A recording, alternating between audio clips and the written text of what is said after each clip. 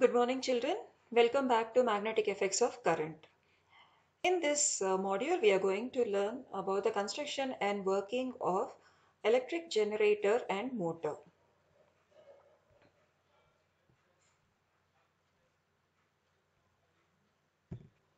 We'll just recollect Fleming's left-hand rule.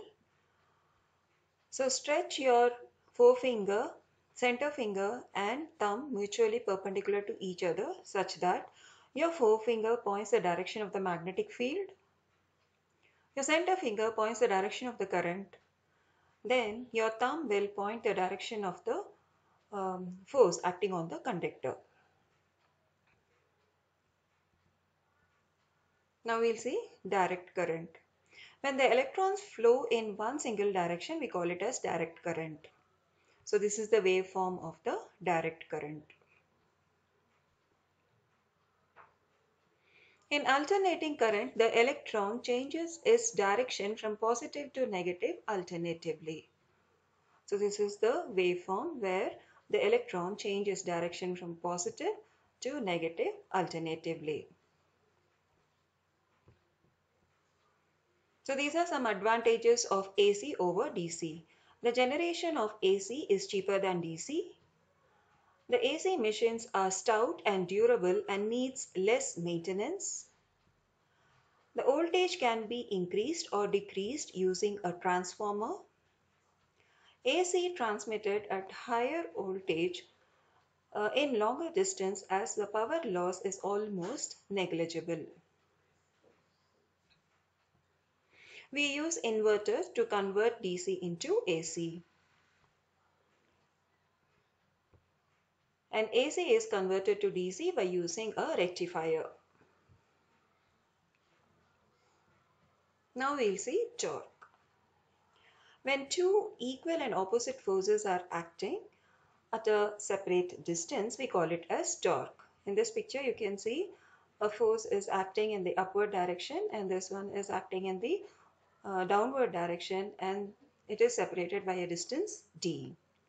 When these two forces are equal, there will be a rotation. This is what we call it as torque. These are your examples for torque. When you are using your steering wheel, when you are pedaling a cycle, the torque will be acting on it.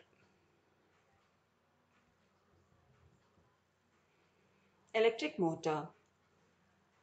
Electric motor is a device which converts electric energy into mechanical energy.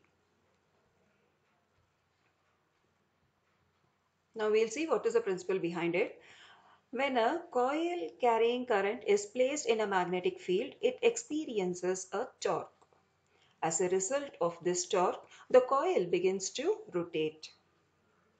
The direction of rotation is shown by the Fleming's left-hand rule. So these are the parts of the DC motor. So we have DC power supply, field magnet, armature, carbon brushes and commutator. So this is the basic diagram of electric motor. This is the power supply, the carbon brushes. These are the commutator. This is the current carrying coil, which we call it as armature, and these are the field magnets.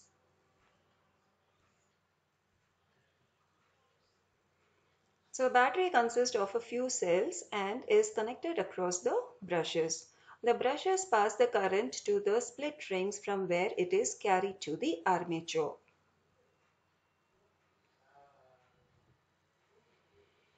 So carbon brushes are made up of carbon. They are rectangular in shape and these are held against the surface of the commutator. The current is conducted from the external load to the armature through carbon brushes. So this is the diagram. These are the commutator and this is the carbon brushes. Split ring. It is a device which reverses the direction of the current through the circuit. This is also called as commutator. So this is the split rings or commutator, and the orange color thing is the carbon brushes, and this is attached to the armature.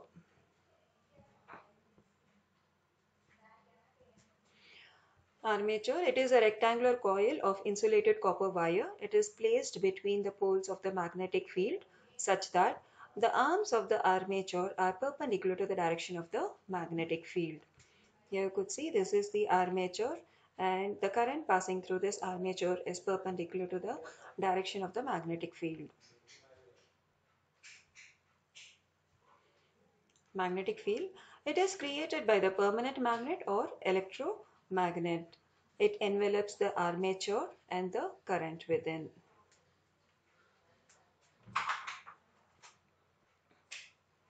Now we'll see the working of electric motor. Now this is the DC power supply. From here the current is passing through this commutator through carbon brushes, and when it is passing through this, by applying Fleming's left hand rule, this is the direction of the magnetic field and this is the direction of the current.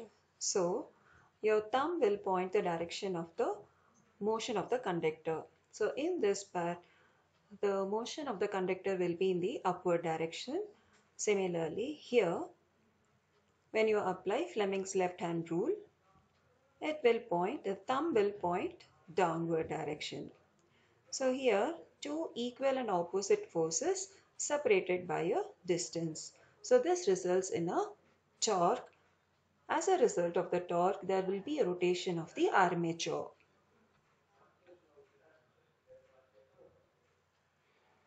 After completing half the rotation, by applying right hand rule, one arm will be experiencing an outward force, and here this arm will be experiencing a inward force. As a result of this, again there will be a rotation in the armature.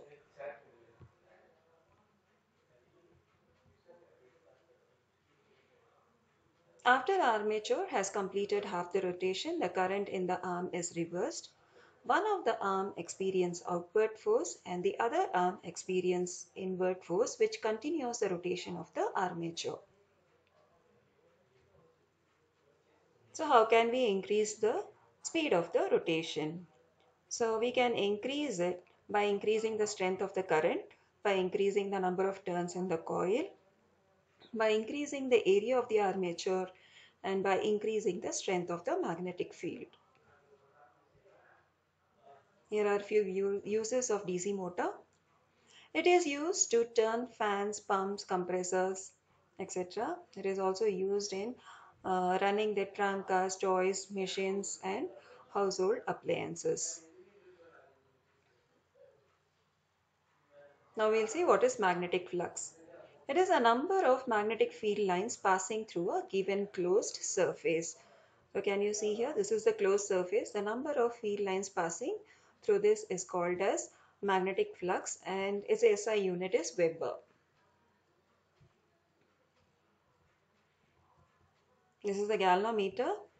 It is an instrument used to detect the presence of current in the circuit. So there will be a deflection in the galvanometer if the current passes through the circuit. Electromagnetic induction. So this is the process by which changing the magnetic field in the conductor induces a current in the another conductor. So here you could see the magnet is pushed inside the coil. By this way there is change in the magnetic flux, and due to this change in the magnetic flux, EMF is induced, which can be seen by the deflection in the galvanometer. So as the number of turns in the coil increases, the deflection in the galvanometer increases. So this shows that as the number of coil increases, the deflection or the induced current is increasing. So when there is a relative motion of the coil and the magnet, there will be change in the magnetic flux. As a result, EMF is induced, which can be detected by the deflection in the galvanometer.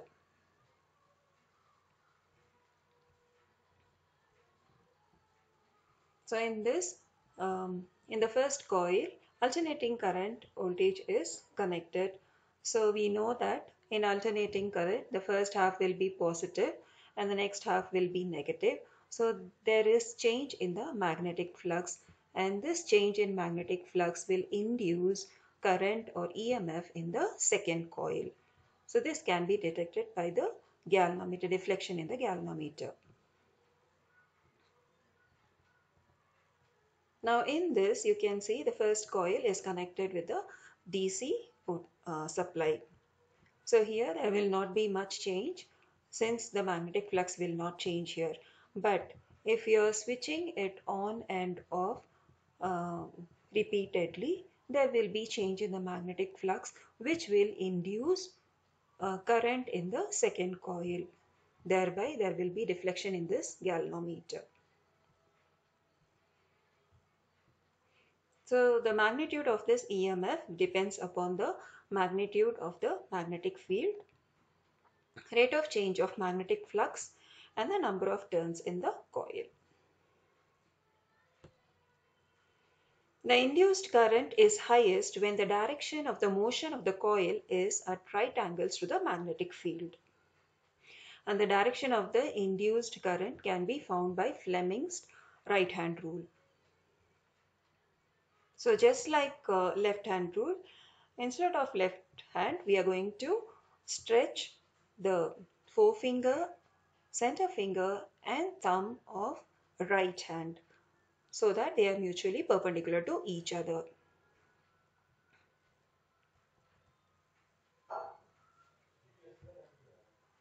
So if the thumb, forefinger and the center finger of the right hand are held perpendicular to each other such that thumb points the direction of the motion of the conductor, forefinger points the direction of the magnetic field, then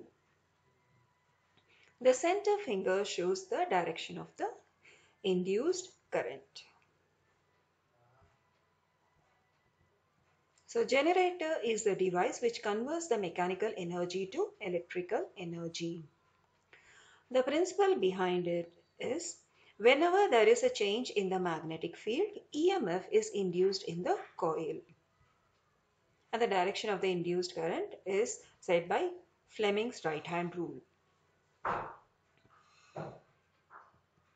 So these are the parts of the generator: armature, field magnet, slip rings and brushes.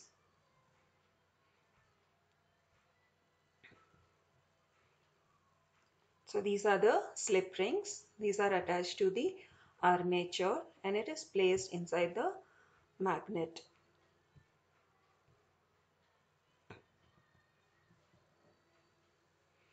The slip rings are two hollow rings to which two ends of the armature coil are connected. Its purpose is to allow the electric contact with the brushes. So it is having contact with the brushes.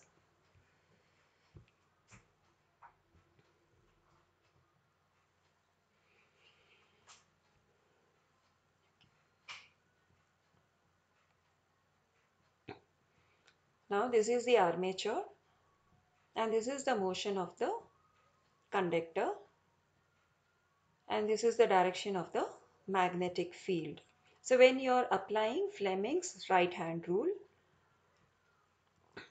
so the armature, it is moving upward and this is the forefinger which is pointing the direction of the magnetic field and the center finger will show the direction of the induced EMF. Similarly, when you are applying Fleming's rule, in this end, the induced current will be in the opposite direction.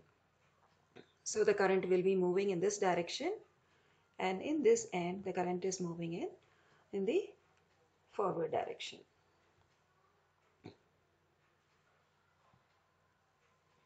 See, where the thumb, it is pointing downward, the motion is in the downward direction, this is the direction of the magnetic field and the induced current is in the upward direction for this end. So after every half rotation, each side of the coil starts moving in the opposite direction in the magnetic field. Therefore, the direction of the induced current also changes. So this is the output. The first half will be positive and the next half rotation it will be negative.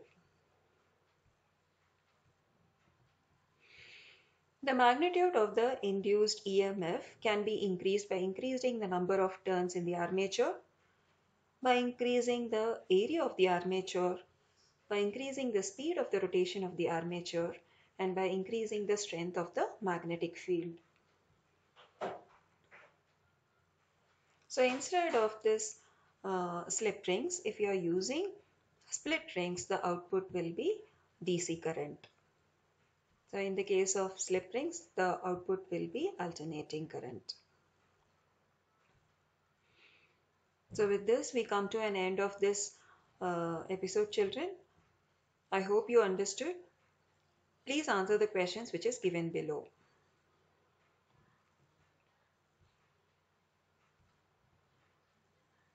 Write these answers in your notebook.